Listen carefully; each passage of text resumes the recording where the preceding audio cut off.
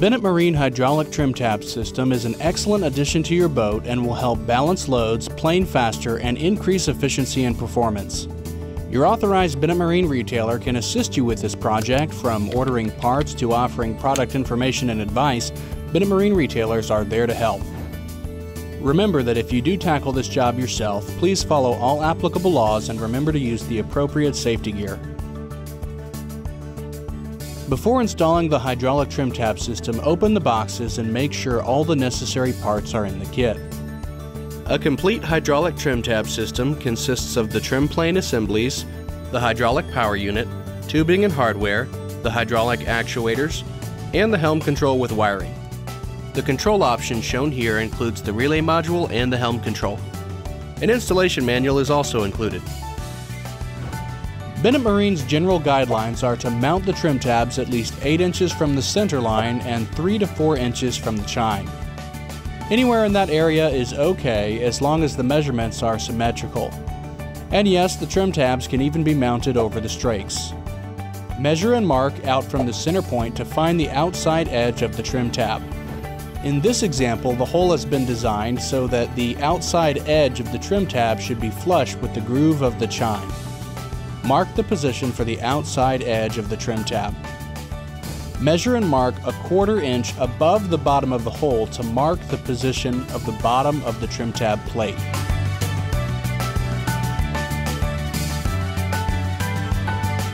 Begin by holding the backing plate against the transom in the orientation indicated by your specific installation instructions. Then align the backing plate with the reference line and mark the holes. Using a 5/32 drill bit, drill the holes slightly shallower than the lengths of the screws.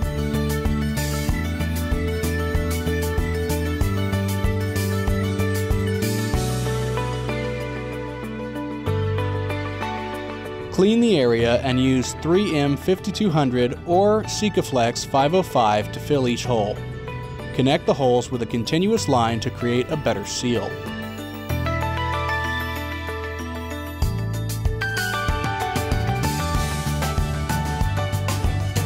Align the backing plate and the hinge plate so that the holes line up.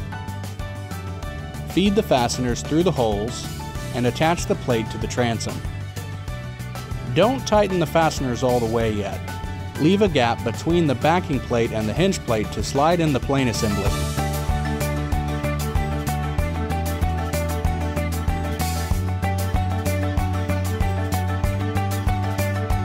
Insert the trim plane so that it's centered and tighten the fasteners.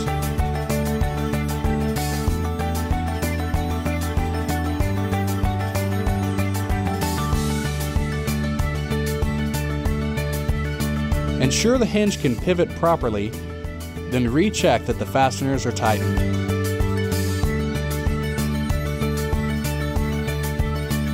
Once all the fasteners are secure, use a soap and water mixture or 70% alcohol to clean off the excess sealant. Remember that excess sealant around the edge is a good thing. It means there's a complete seal. Attach the actuator to the plane assembly with the 2 fasteners.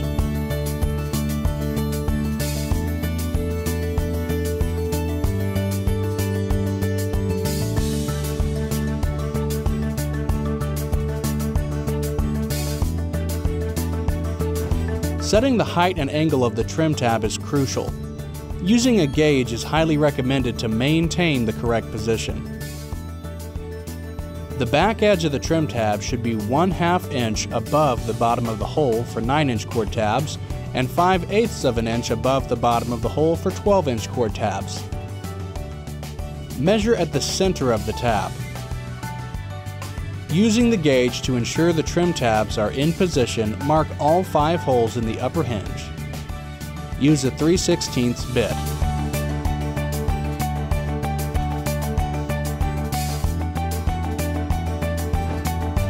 On the 3 corner holes, drill slightly shallower than the length of the fastener and enlarge and bevel the rim of the hole. The 2 remaining holes are for the rigging harness and hydraulic tubing and should be drilled all the way through the transom. Drill all the way through the transom with a 5/16 drill bit.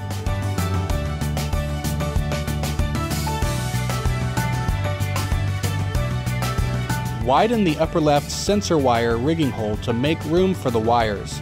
Drill all the way through the transom with a 5/16 drill bit. Note that certain systems do not require sensor wires. If an actuator's sensor wire is not present, ignore this step. Use a 3/4 inch drill bit to drill about an inch deep into the center hole to make room for the nut that will attach to the upper mount.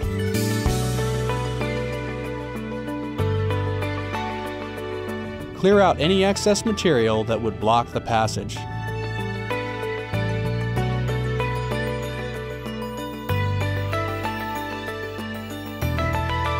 Bennett actuators can actually ship with or without pre-connected tubing. For actuators without pre-connected tubing, thread the pipe nipple into the actuator upper mount and hand tighten. Then use a pair of vice grips to turn the pipe 2 full turns and no more. Note that certain systems ship with pre-connected tubing. If your actuator includes pre-connected tubing, ignore this step. Feed the gray indicator harness through the 5/16 upper rigging hole.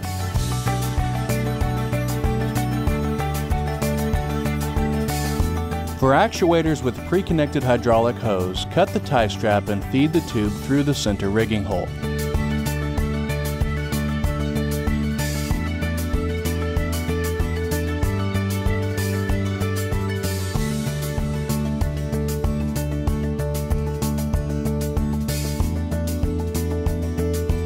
Make sure that the nut is secure, but do not over-tighten it, as this may kink the line.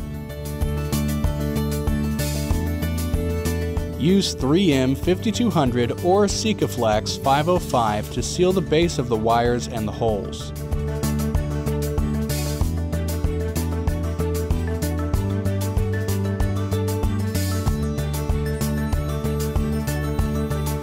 In this example, GE SCS 1000 series clear silicone is used to seal the nut and the wires.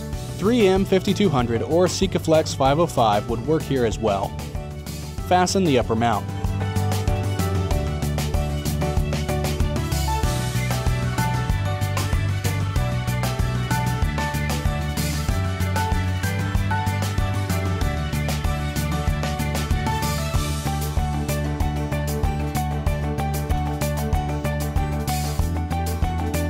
Apply sealant to the wires on the inside of the transom.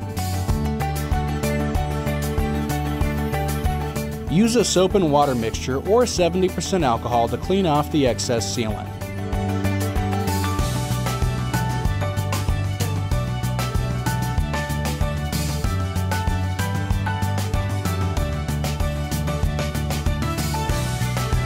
For actuators without pre-connected hydraulic hose, use a pair of vice grips to secure the pipe nipple protruding through the transom. Thread on the elbow coated with Teflon tape and hand tighten. Use a 1/2 inch wrench to tighten the elbow 1 additional full turn.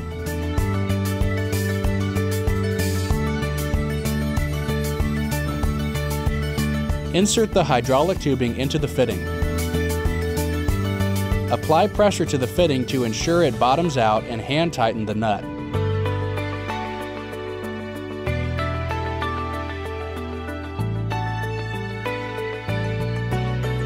Using a 1/2 inch wrench, turn the nut 1 additional full turn.